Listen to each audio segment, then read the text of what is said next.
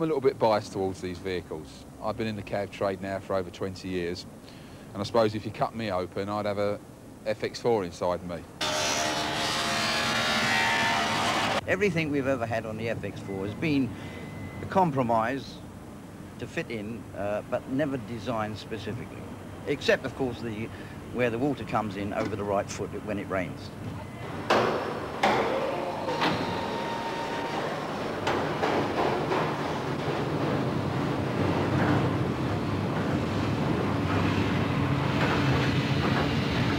Any part of the cab, no matter what you hit, you can replace it, whether it's a back wing, door, boot lid, they're all replaceable.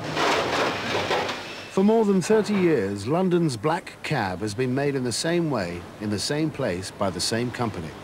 It's a relic from the days when bodies and chassis of cars were built separately and put together by hand.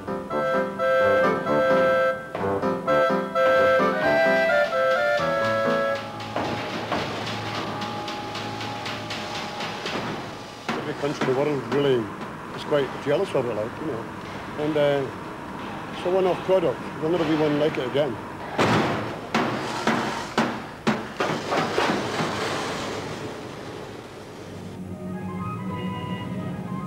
Taxi?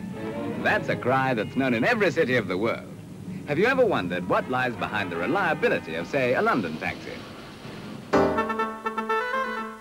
From the earliest days of motorised taxis, two companies dominated the taxi trade: Austin, the manufacturer, and Mann and Overton, the supplier.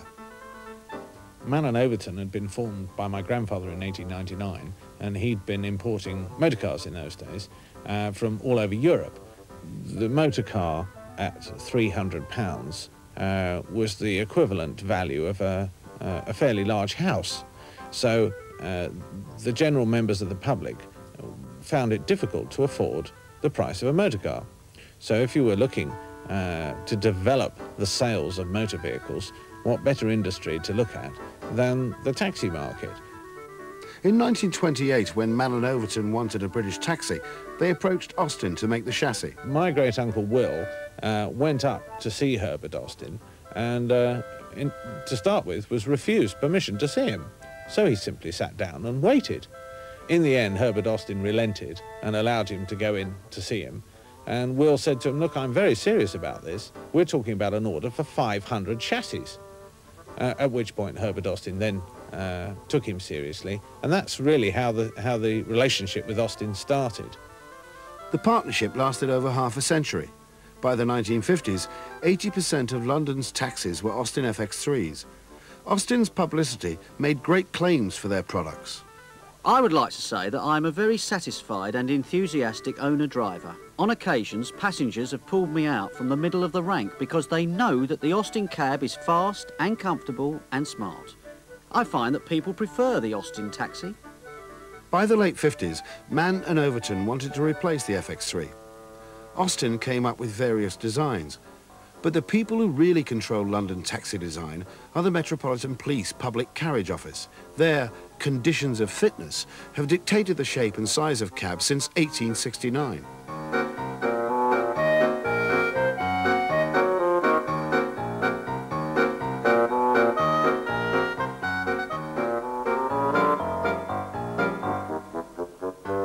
The conditions of fitness always have to be taken into account when anybody's designing a taxi, because in particular they describe the size and layout of the passenger compartment. So the rear box, if you like, that the passenger sits in will of necessity always be that type of size. Rules like these mean that a London taxi must be tailor-made, a deterrent to other car manufacturers. The vehicle must be capable of being turned on either lock so as to proceed in the opposite direction without reversing between two parallel... In plain English, this means a turning circle which is 6 feet less than the average car can achieve and allows taxis to make their enviable U-turns.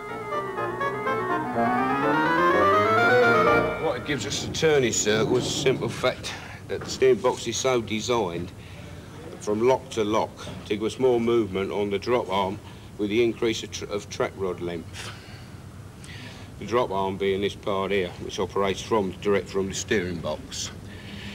It it gives an excess turn on one side and then the other side. We're talking an excess approximately turn of 25 foot in a turning circle. Is it a particularly clever design?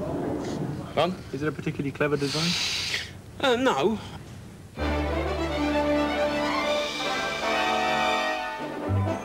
In 1958, a new taxi which fulfilled all the conditions of fitness was launched at Earl's Court.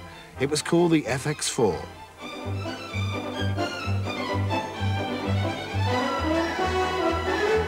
I've grown up with the FX4. It's been part of my life, and it's been an amazing success story. Since 1958, nearly 80,000 FX4s have been made. In their lifetime, each one can average 1 million miles and is likely to have its doors slammed 100,000 times. While other car designs have come and gone, the FX4 has lived on.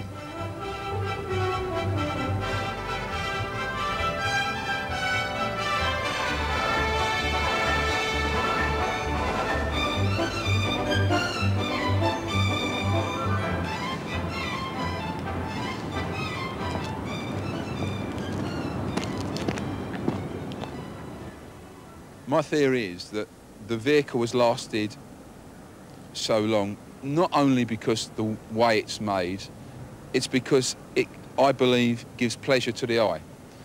I've always sort of maintained that the round shape of the vehicle, got on the back here, on the wings here, is pleasing to the eye.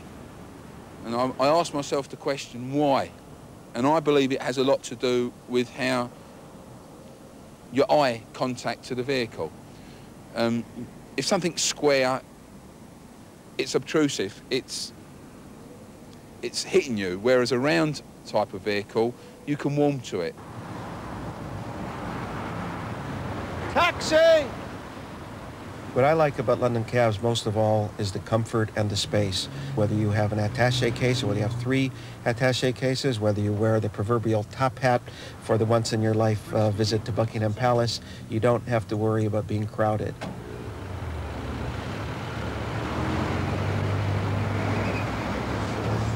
I have worked in about a dozen countries around the world in the last 30 years, and I have to say without exaggeration that the London taxi drivers are the politest that I've ever come across and the most helpful. And particularly if you'd love to talk with people, as you can tell I do, that you can strike up a great conversation. I don't think that the London cab drivers would have any difficulty surpassing New York taxi drivers in terms of the knowledge. New York taxi drivers frequently do not know where even major hotels are, and that's been my unfortunate, bitter experience. I don't think they have in New York as frequent or as rigid an MOT testing system that you have in London. And finally, the taxis here are so clean. I mean, I don't think you have to worry about your wife coming in and getting her dress dirty. They are kept, I would say, virtually spotless. This vehicle in particular was involved in a major road accident in Kent. The vehicle was, in fact, had just had a new engine put in it, and the driver was carefully going on his way home when a Volvo pushed it off the road into a ditch. As you can see from the damage sustained, although the vehicle has been mightily hit because it finished up on the roof, on its roof, you can see from this area that the engine did not get a direct hit. The structure, being a box-type chassis, has prevented the front finishing up into the window screen. In this instance, although the roof took a mighty tumble, the driver was able to walk away from the accident, bruised, battered, and a bit of his pride gone. But thank God he was able to walk away from the accident. Once a year, all cabs must be returned to the Public Carriage Office for a rigorous inspection. Talk about the 3rd degree, why that ain't nothing. They test everything here. The cab, the driver, the lot. If the cab's no good, it's at him. If the driver's no good, he's at it. And what's more, you've got to go back every year to make sure you ain't lost the steering wheel. Well, Fred, it's all for the good of the public. Yes, I suppose so. Anyway, I passed and the old cab, she passed. Over that way, that's it, lovely. Straighten up. Right, full lock on the right hand, please.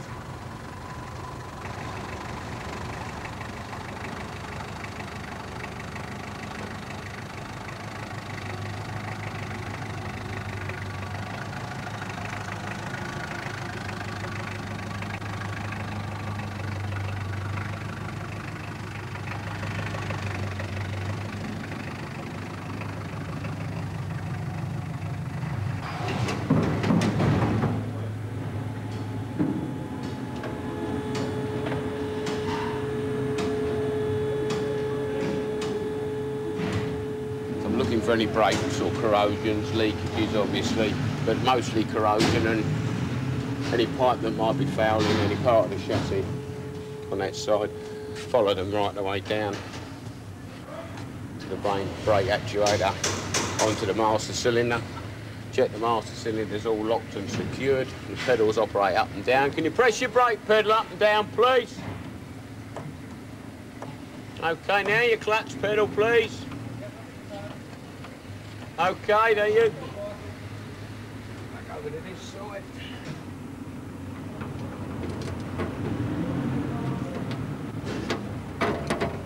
Only if it passes will it get a new license plate. But the checks and inspections don't stop there. Out on the street, public carriage officers like Nigel Wetherall may swoop at any time.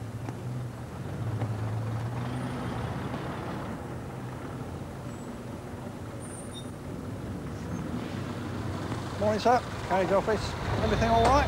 Yeah, no problem. I don't think there's any problem. Sealing the gearbox? I hope there is. Who's doing this then, a BBC? Yep. Just going to have a quick look under the bonnet, Okay, sir, okay?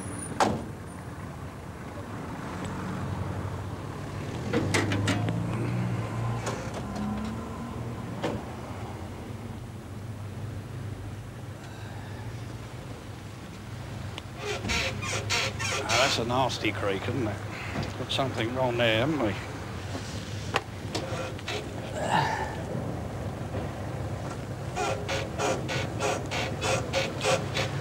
Yeah, one of your fulcrum bushes is turning into wishbone eye. Sorry? One of the fulcrum bushes is turning into wishbone eye, see that? Well, I don't know much about it. I have all my work done. Well, what that means is it's seized up through lack of lubrication. So your front suspension is in a difficult situation. Is it? Yeah. I'll take it down to Derek and Roy's then. Yeah. The radiator's loose on the chassis there, look. Sorry? The radiator's loose on the chassis, look. See that? Hold on there. That's a new radiator, is it? Well, I'll say new radiator. It's less than a year old. It's in a bit of a state, isn't it, really? What do you do? Brand new one. I wanted to get a recondition. Yeah. Well, I'm afraid we'll have to put the vehicle on unfit for this suspension. So what does that mean? That means that you'll be receiving a unfit notice from us. Have the cab checked over before you bring it up to us, because we're... I'll carry on working today, though. Well, yeah, technically you can, but my advice to you would be to go straight to your garage and get this checked out first. Well, you're going to give me a note to tell me what to do, then? No, I'll tell you what to do when I've taken the particulars.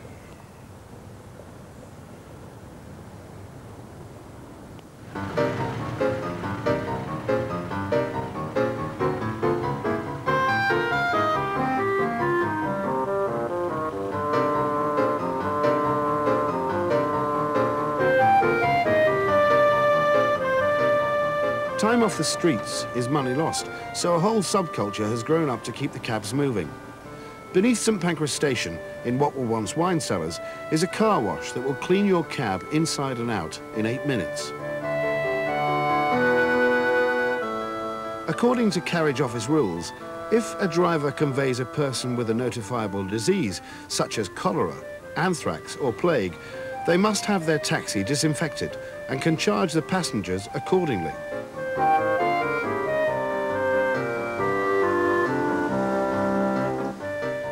The Public Carriage Office controls the drivers as well as the taxis. Since 1853, cabbies have had to pass a knowledge of London test.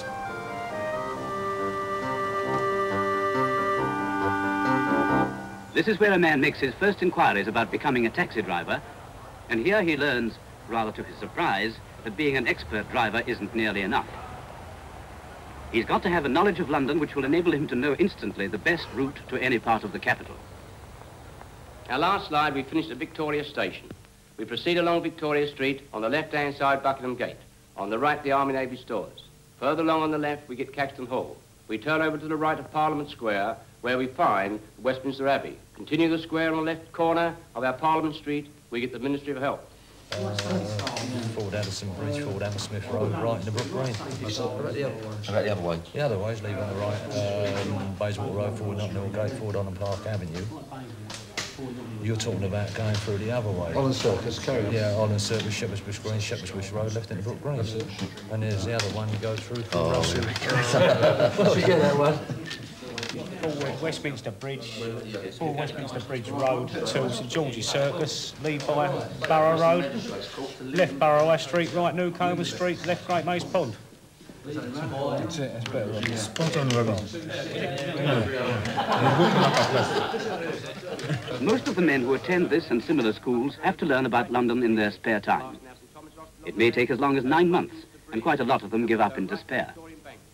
But many do go on and master the details of the hundreds of routes with which they have to be familiar.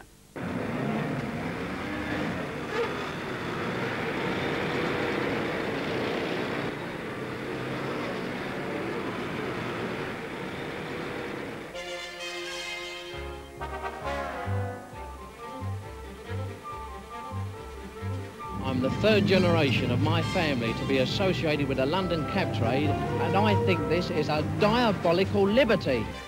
In 1961, 3 years after the launch of the FX4, a new threat to the black cab appeared. I think my father saw the arrival of minicabs as a very serious threat. It was the only time that I remember in my life my father being really frightened. The impact of the minicab was so dramatic. And he, I think, really could see a serious danger to the end of the purpose-built taxi. Minicabs couldn't be flagged down, but with radios they were one up on the black cabs. So the black cabs quickly adopted radios, and the two learned to live with each other.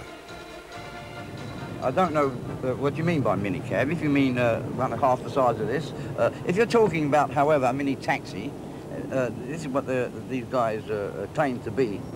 That's a different thing. But I don't recognise the fact that they really exist, and legally they don't. Other firms tried to take on the FX4. The Winchester, I don't think, was terribly successful for a number of reasons. They didn't have the buying power to get the quality of product in terms of chassis components and other things that are so important. The taxi trade wants to use a vehicle that it feels confident about getting spares and repairs done easily. None of the competitors survived. The FX4 had a monopoly. In 1982, Austin, now British Leyland, handed over the FX4 to the company that had been making bodies for the cab.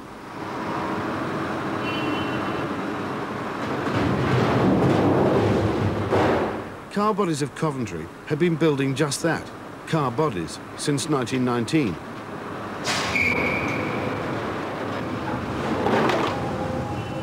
Now, for the first time, they started to make a whole vehicle.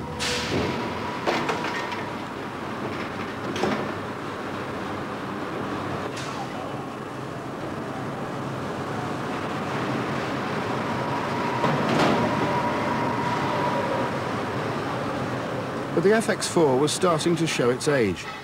Car bodies couldn't afford to develop a brand new design, so they looked for one already in production that they could adapt. Car Bodies felt there might be an opportunity to build a new body shape using an existing vehicle body and therefore avoiding huge tooling costs. It was based on the Range Rover, and Land Rover at the time were fairly keen to be helpful and allow this body shape to be used. But when new regulations required London taxis to provide wheelchair access, the new CR6 design was more difficult and more expensive to adapt than the old FX4. it was the end of the road for the CR6.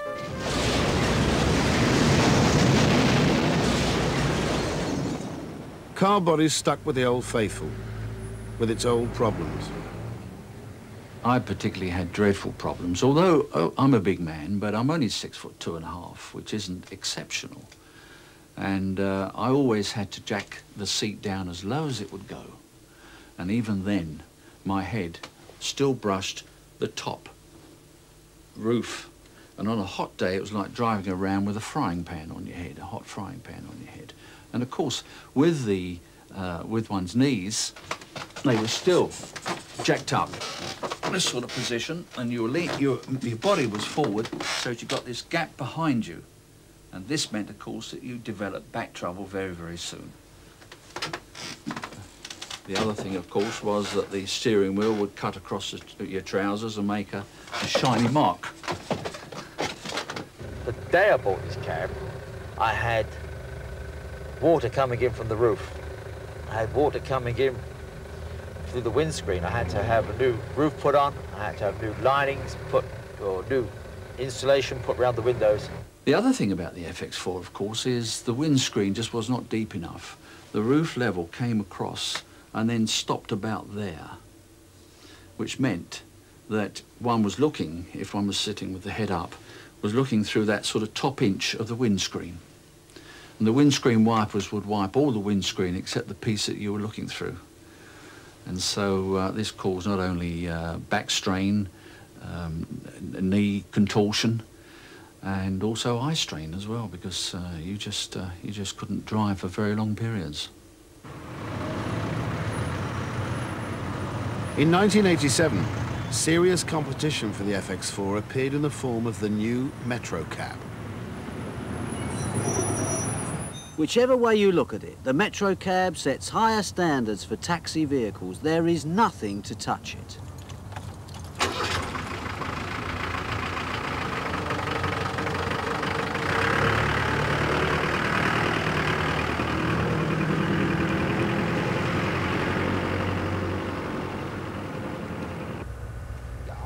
One of the main reasons I bought the Metro as opposed to the FX4 was the amount of visibility in the cab. If you were to superimpose the windscreen of an FX4 on the Metro, it would come to about here somewhere. I found it affected my driving position. I'd sit down and crouch up in order to see where I was going. But here I could sit up very comfortable in a nice position, and it means at the end of the day that I'm not that tired.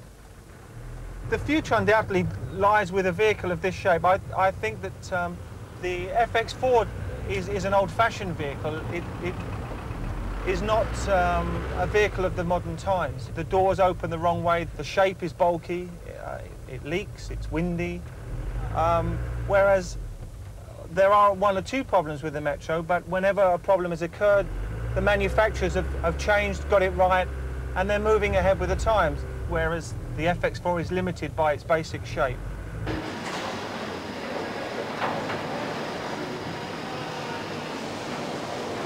The success of the Metro cab sent car bodies back to the drawing board. We decided not to change the exterior of the cab basically because it was a world-famous vehicle. I think people coming into London, for instance, can easily recognise that it's a taxi, and when hailing a taxi, you straight away look for this particular shape. Car bodies turned the necessity of keeping the old body into a virtue.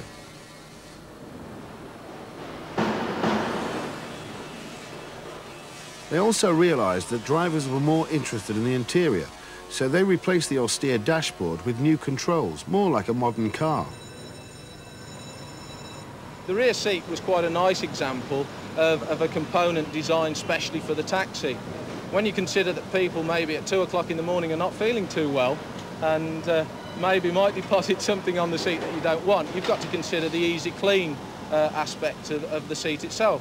So with the PVC manufacturers, we developed a seat that was PVC and non-porous, but also looked like velour. So you've got the aesthetic appeal of a nice velour material with the practical aspects of a PVC. This vehicle you're looking at now is the Fairway Gold. Top of the range model. you'll find that the driver today is having to do an enormous amount of time in the vehicle. Recession has hit everybody, especially the cab trade. And this particular man, we have a fond name for them, we call them the Gucci cab drivers. They like the top of the range model. If I'll show you inside the vehicle, you have velour panels, capping pieces. As you can see inside, you've got carpets, you've got velour seats, he's got electric windows. And I believe that the passenger who gets in it, he notes now, and I think that sometimes looks after the driver a bit better than he would normally do. This vehicle you're looking at is around £21,000, which is a hell of a lot of money for a vehicle, but then they get a hell of a lot of vehicle. It's your home for the day, so why not have a bit of comfort? The Metro cab had left the FX4 behind in terms of performance, so car bodies went shopping for a new engine, overseas, to Nissan in Japan. There was, of course, concern at putting a Japanese engine into something as British as the London Taxi, but I think it was swiftly overcome by the commercial realities of life. And the commercial realities are that you have to build a product that the customer wants to buy, otherwise you won't have a British product. Over a period of time, it's actually become a classic, and people now relate to it as being the good old friendly London cab. They give London character. They're an institution. We are still repairing 15, 16-year-old vehicles. The drivers who own those vehicles, they don't think they should be scrapped. What should happen to the FX4? Consign it to the British Museum. Oh my goodness, I mean, even as we just go by the Tower of London, I think scrapping the London Taxi to Londoners and to tourists and Americans abroad when they come here would say it's as fatal as taking away the Beefeaters costume from the London Tower Beefeaters. I just hope they never take away the London Taxi as it is today. I think we warm to round shapes because our eyes are round. We see round faces. We like round objects. Children like balloons, they're round. You don't often see square balloons, but I think that a lot of it has to do with, my theory, eye shape. Things are round. Television, although they're square in shape, the actual tube is round. And I think that's got an awful lot to do with it.